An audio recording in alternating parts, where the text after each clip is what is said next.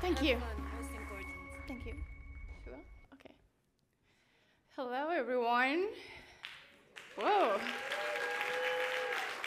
I bet you hear this like a lot during this day, but this is like an insane venue to be talking. So I will try to pay respect to the beauty of this thing.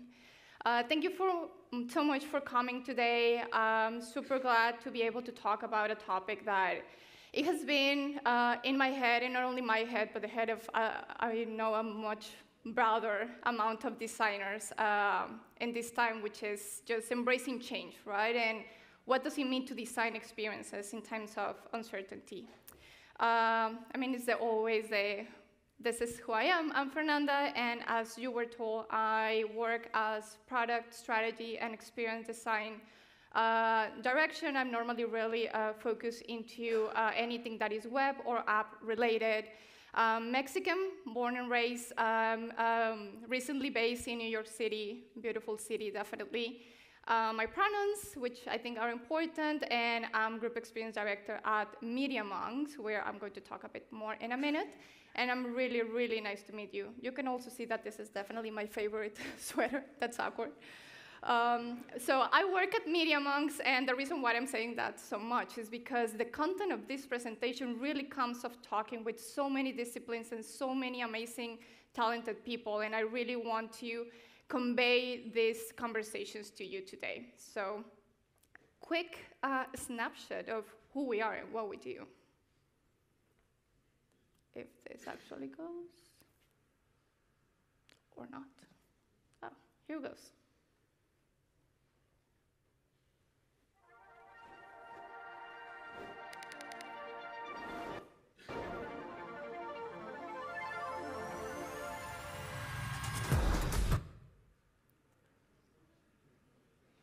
Well, that's sad, because it's a really nice reel.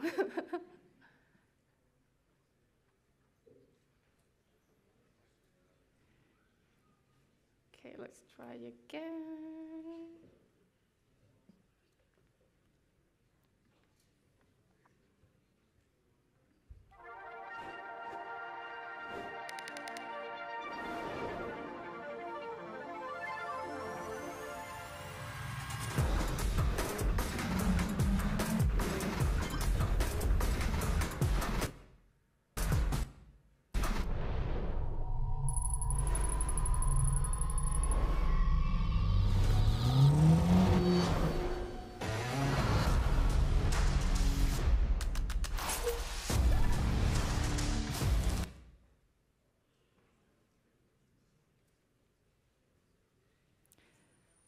Well, I guess I will just go through this.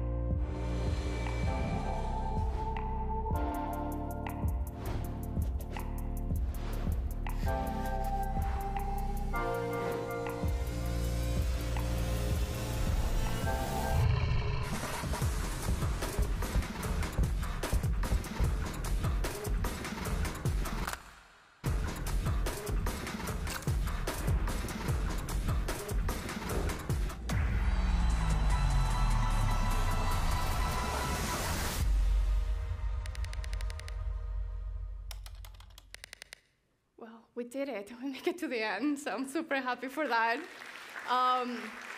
Thank you. That's an homage of all the people that do some amazing things every day and that I have the fortune to work with.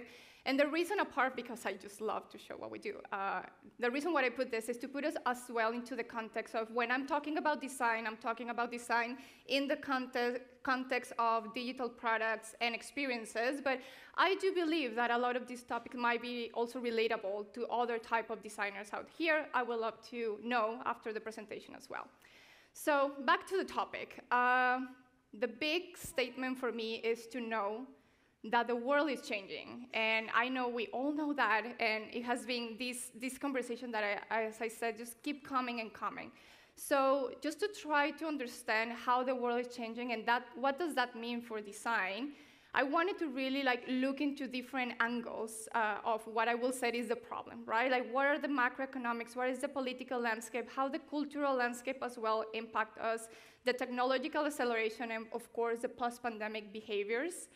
And the reality is that when you translate those and you see through those lenses, the impact is very tactical, actually. Changes in behaviors, for example, in macroeconomics, these economic downturns are leading into way more price-sensitive consumers, which is also impacting the way that the business models are thought of, and of course, that when you translate that into e-commerce and into digital products, has a great a direct impact as well. We're looking way more into, for example, in a political landscape, how the data privacy laws are more and more important, which is something that I'm very glad of. But as designers, we need to adapt way more and to be more thinking about less about compliance and more around how do we embed these policies into our thinking. So these are just some examples, very worthy, but some examples. The healthcare, the importance of healthcare right now, you know, like how not just the industry and the growth that they have from a business perspective, but also how important is now to look at all the interesting startups and biotech companies that are being created since pandemic. I think that is something really interesting because it starts merging the world of UX and UI also with the world of the body and the medicine. So I think there are interesting appliances there that we're going to start seeing more and more. The cultural landscape is also impacting greatly, especially, as I said, the laws about privacy, also like the supply chain. We will never start thinking, right? Like whenever something happening in the other side of the world and there are supply chain issues and you're like, as a UXer, what does that mean for me? And then you have your client like calling at you, telling you that you have to add 20 more disclaimers into the e-commerce checkout page. You're starting to see how correlated these things are. So this is just for us to give us a bit of a context of when I say that we are in a world of constant change, I really mean it. And there's so many things that we need to take in consideration. From a technical acceleration, which of course I think we have been talking a lot, actually the KIC program is really embedded into this, is the massification and adoption of technology like AI in every single aspect of design, of course, is going to change everything, every foundation of what design means and is for us. Also, there are other changes that are going to be interesting to have a look at. We will be, example, the changes in the platform policies, you know, like the Apple Store are changing a bit the way that just like the baseline of what their policies were, and we need to be aware of whenever we're uploading an app, et cetera, et cetera. Post-pandemic behavior, it's really interesting how, you know, tech that was used to attach and approach the situation are going to just stay with us in this like new normality. The adoption of technology like touchless, contactless, IoT is here to stay, and we're going to continue seeing more and more emerge between what we call digital and what we call physical design. Of course, there's a lot of more, and this is interesting, like hardware, software, even furniture adaptation for this hybrid work, because it's not only about the products that we do, it's also like what is our life as a designers, right? So we're also adapting to a way that is not remote now, and now it's just like kind of a hybrid thing. So I want to take into acknowledge that as well. Another and last, to close this piece, is this demanding of sustainable packaging and sustainable is translating also into the digital space. So we see more and more companies that are looking, and even entrepreneurs that are looking to have and understand what sustainability means for digital design. Like, because we see it in the screen, we sometimes don't understand the impact that that have into the, let's call it, real world. So how can we actually design relevant experience with all of that buzzing in our heads, right? With all of those considerations.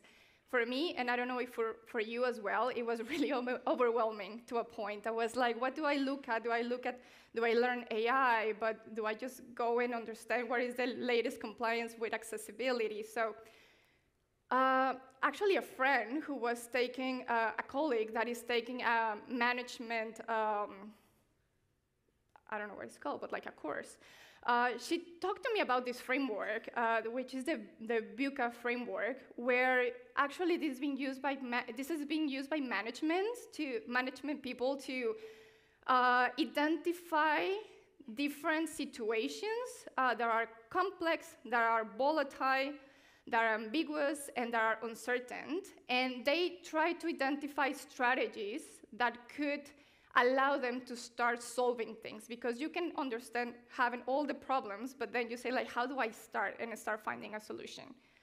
What I did for this presentation and for you guys and for my peace of mind was to try to identify some of the things that either I have been speaking with other people about, that we are implementing at Media.Monks, or we are just like making hypotheses around, of how can we start embracing complexity, volatility, ambiguity, and uncertainty in the design landscape and in design space, in our everyday work, but also in the way that we service and provide that design service for our clients and for the people that are going to use those experiences and those products.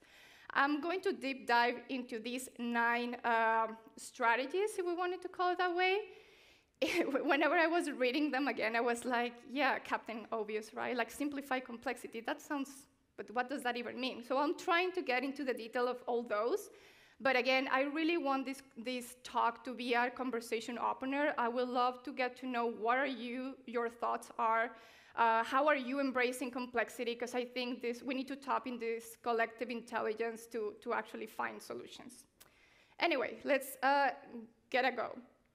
One of the ways that we are shaping specifically the UX discipline is embracing a systemic thinking. And this means that instead of, we normally get to like focus so much into who are the users of a specific product? How do they behave within the product? But we kind of feel like everything that is outside that product is not really our problem, but let's say. Like the ecosystem runs by other team in another part, and like we're just looking at the product that we have at hand. And that makes sense, because we're putting all of our effort into solving and creating the best creative and design solution and technical solution for that specific product. But it's so important that we stop looking so narrow into just that, and we start taking in considerations all the things that happen around. If you're using an app, in which context are you actually using that? How do you feel? Like, if, I don't know, with everything that is happening in the world, if a person is actually not really into just, like looking probably some like funny thing on Tuesday because, like a big news break up. So this is something that even if it doesn't feel relatable, is way more relatable. I'm putting some of the faces in this case. She's Stephanie. She's really advocating for systemic thinking. She has a lot of talks, teaching a lot of universities around Europe, and I'm happy to say she's my friend, and she has a really good knowledge about it. So if you're interested into this topic, I really suggest just deep dive more into that. So systemic thinking is a really, really important one. The other one is simplifying complexity into bite-sized chunks. And this, as an experienced designer that almost like moved into service design, CX design, is something that whenever we are with our clients, which goes around very different industries with their very different problems, we tend to see that the big issue that they have is that they are so overwhelmed. So if we come overwhelmed and they are overwhelmed, we're just like overwhelming ourselves. So what we do in that case, the way that we are approaching this is to have a more like a consultancy mindset. When we come to them, we try to understand what the big issue is and the issue that the company think they have. What is the issues that they think the consumers have? And then we start to identify elements across that. We start asking questions around if they think they are not selling enough. We try to understand not only like let's just like make a push into selling, but try to understand if there are like bad reviews out there. We try to talk to people. We try to understand if the data is even correct, because we have seen so many clients, in this case, companies from very different industries, as I said, that are taking decisions over data that is not clean and that is not reliable. So we're getting into the weeds of breaking down the problem in small chunks. We're putting experts into one of those chunks, and we're coming back with insights in order, as a collective, to make decisions. And this has been, sounds super obvious, but I promise has been life-changing, at least for me, in the way that we can identify and find solutions and roadmaps better. One of the things that we're doing a lot more is to getting more comfortable as designers of doing business cases, because the reason when you're in front of a person and a stakeholder within a company that is going to decide where your design is going or how the design is going to be approved, it's not necessarily the users that the ones that are going to give a go, right? It's people that are speaking business. So if you want to sit at the table and be considering in that same level, then you have to speak that same language. So we're embracing more and more. We said now that for strategies, for experienced designers, business cases are our new best friends.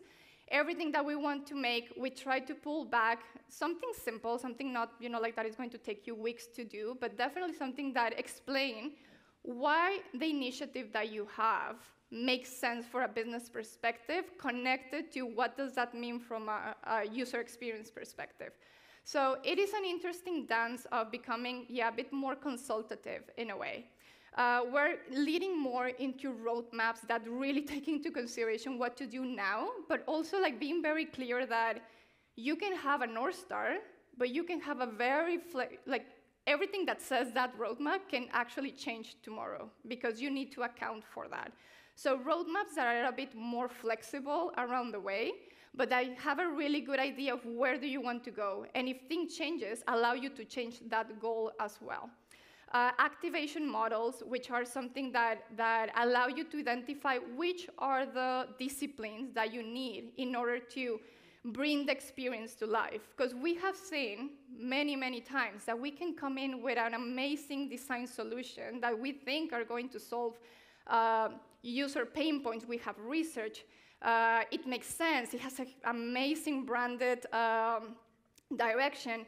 And then at the end, all the backend, all the data cannot support and enable that. Like, you cannot have personalization because something is happening in the back. So getting more connected to all the elements that integrate and actually help us deliver an experience is something that can be done if we actually identify what are going to be the tasks that every single discipline needs to do in order to create an activation model that can become a roadmap for the company and for ourselves to follow. Another point which is really important to me actually is embracing true data-driven design, because I think this has been a buzzword since like 7 years ago when we said like we're data-driven, we make decisions, and the reality is like data-driven was just like looking at one dashboard, which makes sense, is what we had. But I think the moment that we're now, when you can really start analyzing very heavy data sets, where you can actually have the computational power to start creating and finding patterns, having accesses to other type of data sets that you normally wouldn't have before, I think that is going to just really help us make true data-driven design decisions that are actually real-time. Because something else that used to happen in the past is that most of the data that we used to get was really old data. And the reality is, with this ever-changing landscape, if you're activating open data even from 1 year ago, probably the behavior is completely different now. So I'm really excited for this point. Actually, I have never been so much connected to data people. Like, I think data analysts are my new best friends. Now I can understand them a bit more. Same thing with the SEO teams. Probably for some of you, it's not such a big difference, but I will say that for us as design team, it took us a while to understand that we should be best friends with those guys and those ladies who are really, really smart. So SEO audits, understand the SEO insights before actually starting to move anything into the architecture of the products that we're working on. Getting insights from real-time dashboard, understanding that now we have even more spaces and touch points that we can use to gather that data. Like imagine that now with AI, I'm also seeing and hearing about tooling that allow you to start doing social listenings at the same time that you are gathering like cultural topics and being able to use that data to actually create content for the websites and for the apps that you're working on. I think that is just going to really revolutionize the way that we actually use data to improve the experience of the products that we work with. Something that is actually not that new, but like using predictive models in order to create the scenarios, like the way that this is being used in much more important, I will say, spaces like medicine and other areas. But I think in design, I really like the way that speculative design become way more data-driven, where we can find and identify different scenarios so we can make design decisions even before we actually start designing. Testing some hypotheses even before, like the time that is going to reduce, I think is going to be really amazing. And the way that is going to help us ease some of the risk, some of the anxiety that comes with investing a lot of your time into something that you feel you have all the backup in the world, and then that can change drastically. This is really how we can play against that uncertainty to an extent. This is one that I also really like, and I personally love prototyping. It's something that I enjoy to do a lot. Engaging into iterative prototyping is something that I do believe that as well is like a big of a mindset for design. I do believe that we tend to go into design as, I want to do the most perfect, more crafted thing at once, at the beginning, where probably we need to be a bit more comfortable with knowing that probably our first design are going to be just frameworks. And we're actually just doing this like very great testing if navigation feels right, if kind of, like the buttons feels that we can actually integrate our architecture there, making companies and business owners also more comfortable of starting small, starting less crafty probably to go directly into craft real fast. Moving from that into actual prototypes where we can test micro-interactions, where we can test the communication that we're putting in each of our pages. That example over there is one project that we did for a company that is trying, because actually this went live, was trying to merge a loyalty program with a digital wallet. And we were like, oh my God, this is going to create an app that is going to be so complicated to use. So we were like trying a couple things. We were trying to see how we can integrate elements, how we can convey different messages and test those with users, and really it started from a framework type of prototyping into something a bit more final, and then it has been keep evolving with the time, learning from the insights that we get. Another one that is something that I feel is getting more traction is this AI design sprints, where what we do is try to understand an industry and one of our clients and what are their main pain points, and we try to see how AI can actually allow us to solve them, how AI can be integrated within those products. So we're using products that we are already working on, that no one has asked us to integrate AI with, but we're making ourselves these questions, and we're prototyping and presenting this to clients. And actually, this has been really interesting, because we used to have roadmaps that said that we were going to go from point A to point B in X amount of time, but if you actually integrate and start researching some, let's say, more new models and a couple of I don't know, like new APIs that are being created, and you start testing that, you actually can go faster to to the North Star that I said that we were putting for that client. So what I'm putting there is a very small, simple, rough prototype that we were doing with Vinny, one of the creative directors, design directors in the company.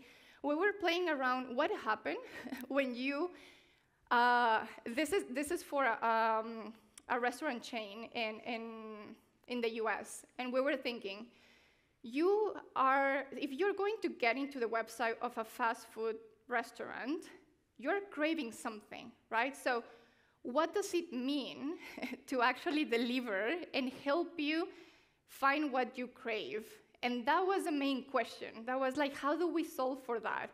We start thinking around what could be the potential implementations that we could do in order to solve that question. And what we started to plan around was an interface that looks pretty like normal, but in fact is really powered by AI in order to understand the user from a not like regular segmentation perspective, but more like thinking of how can we identify craving? What are the interactions? What are the elements that we need to know from this person in order to know what they crave? What the time of the day is it? Is it Sunday? Does this person likes the NFL? Do you know if there's if you start correlating culture, weather, and some other points, you can start finding really interesting creative insights that we can pull into the interface and start creating something that feels way more personalized for you. So these are very small sprints that we do in order to prototype ideas, start testing them, and then see what happened, and if we continue integrating those. So this one was an interesting one for me. Another point that is quite not just super important is prioritizing ethical design. As the digital landscape keeps evolving, we need to prioritize ethics, and the reason why I say that is because even though there are way more policies in place, also we are navigating the unknown. And when we're navigating the unknown, there's way less protection. So we encourage you and encourage our own designers to think, like every time that we have a great idea, to think what could be the implications of that idea. The same thing that I feel every founder should be making this idea, making these questions. What of what we're doing, and if any of the ideas that we have are impacting data privacy, are impacting probably people that could be vulnerable, are not including everyone, not everyone can access or being part of the experience. This is something that I feel is just have to be centered. The reality is that, of course, these are very broad, not necessarily UI examples, but there has been companies that has disrupt markets, and that is interesting because it's going to have a real repercussion as well on the design of the products that we use. One example that I really like is, I don't know if there's any gamers in the room, but The Last of Us is actually a design that I took a lot as a reference when I'm designing websites and apps, which is, something that probably doesn't really is the best reference, or you don't take gaming as references, but what those guys are doing or did for The Last of Us in terms of accessibility is just insane. So taking some of the elements that already exist and just applying that into our experiences is something that is going to help us be more, let's say, sustainable for the future. And yeah, I think like just designing beyond compliance is a message that I want to have and leave you guys with. Another point that is that I want to have here is about this trend. I don't want to call it trend because it's more than that, but planet-centric design, where we start asking ourselves, and there's an actually really cool toolkit that if you just Google planet-centric design toolkit, probably this is the first thing that you're going to get. But it just talks about how can you integrate a mindset of not only designing for people, but also designing in a more better relationship with the planet in itself. And it's a lot about sustainability in design. It's a lot more around understanding the carbon footprint of digital design, and I think that's something that is quite important. Moving forward, and this is, again, one that is connected a lot with AI and all the things that you're going to see probably in this, or you have seen in these 2 days, is engaging with this continuous learning and practice. And this is more like a culture that I feel we need to create within our design teams or as a design itself. Every day there's a new tool for AI. Every day, like you always feel that you're behind, or I don't know if you feel the same, but I feel that. Like every day there's something new. It's like I don't have the time to really like just explore every single tool out there. But the reality is that if we change a bit that mindset and say, I'm doing this task as a designer, I'm doing research, is there any tool around that could help me or could improve, could speed up my research process? You probably will find an answer. And if your day-to-day you find the space to start implementing or just exploring those ideas, comparing to the way that you will normally do things, see how the tool actually, what is the output that you get from that, that is engaging into a continuous learning, like not feeling that you're doing it because you need to start like studying every day, but embedding that into your day-to-day and to your design process. Something that is happening as we speak, actually, is that we have people within Media.Monks that are just asking questions, like literally that, like how can we integrate integrate UI into our UX practice? What are the things that, for example, up there, Victoria was actually working into how to create mood boards using AI in order to get some ideas, initial ideas, and from there start sparking and probably just defining what the design direction is. Of course, she's a curator, but she's using AI in order to start creating some initial test of where the experience could go. And I really like the potential of that. I think that now we're also experimenting with this tools that allow you to create compositions real fast, and we were like, this is just speeding our process so much. I have a lot of faith, I will say, into how this is going to help us as well speed up research processes, testing processes, and the reason is that I hear more and more that we don't have time to test, or if we're going to test, we need to do it like in the middle of the design, but it doesn't have to impact in any way the launch of our product. And we're like, well, if we find ways to have faster testing tools, of course, being in check of not having any bias and definitely not asking ChatGPT, like, does my consumers are going to, like being able to use this or that, because I don't know what is inside. I don't know who's the people that are going to, it's not the people that are going to be asked, right? So using very smartly AI in order to speed up some processes like the question guides. Now there's even examples of, they call like synthetic subject, like synthetic research, basically, where there's people that are training models with actual research and human behavior that is going to allow us to create some fast way to go and test and ideas real fast. And I was like, as a UXer, I'm in the middle of that. I do want to talk with a human and understand that this is the human behavior, but probably that is something that I will completely want to try, because I understand what is the baseline of it. I understand that there's going to be actual humans behind that are going to be feeding up these algorithms. So I have a bit more trust of using that in order to user test some of my designs. So this is, I feel it's just taking a bit this mentality of, no, I will not do that, or this is just overwhelming. Someone who is an AI expert is going to figure it out, and then I'm going to jump into like a video that is going to explain that to me, or going to jump into a Medium article that is going to explain that to me. I think we need to be more conscious of that this is not going to go anywhere.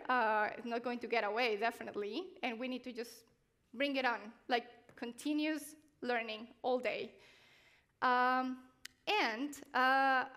Something else as a 7th point is foster collaboration to drive innovation. As I said at the beginning, I think this has been the year, at least, where I have connected way more with multiple different disciplines. They have become part of the team in reality.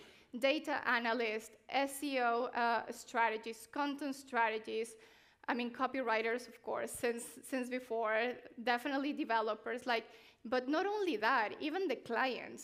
We are all living in this same world of changes, having the client having a seat at the table in your design process, having these all disciplines being able and giving them the space to talk about design, to think about design, is something that for some designers is really a shift, because we're really protective of our design, we're really protective of our disciplines, and we don't allow other disciplines to come in and participate.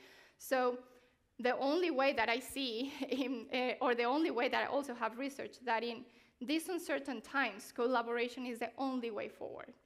So we're talking about developers, we're talking about marketeers, we're talking about the people that are in the supply chain process, people that do operations that normally are never asked about what do they think, or if the actual product is going to be able to be shipped in time, to put an example. So in order to really create this collaborated, innovative solutions, we need to really look outside design, and I think that's quite important. 8, anticipate and plan for change. This is, I don't know if there's project managers or product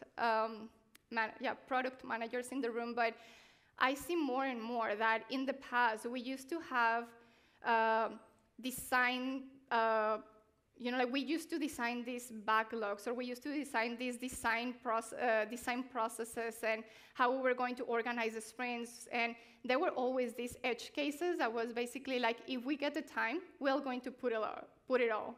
Or there was client putting in more urgent requests. So what you were supposed to do, just you never get to that because you were always doing the more urgent thing. And the reality is that if you know there is going to be changes, don't create a plan that is so structured to not enable those changes. And this is something that we have talked a lot with the production teams, with the project management teams, is how do we do that? How do we create strong planning that allow us to have those real-time discussions and prioritizations with the client whenever we need to launch something fast? So there's a couple of interesting, I'm definitely not the best person to talk about project management, but I will say that we have found really good middle points where we can manage design operations in a way that really enable us to start moving pieces around without breaking a perfectly structured plan in order to get us live. Another way to anticipate and plan for change is to create design that is actually flexible.